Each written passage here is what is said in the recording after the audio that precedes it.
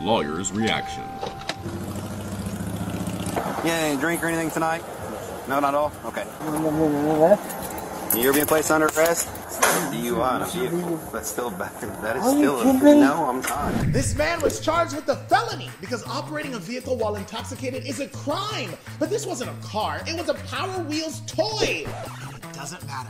Because the statute talks about a vehicle, not a motor vehicle, and this has been interpreted to mean any type of transportation to get you from point A to point B, which means in many jurisdictions, this includes a bicycle, a scooter, and even a Power Wheels toy. He was driving it on the road to get home. It makes this a justifiable arrest.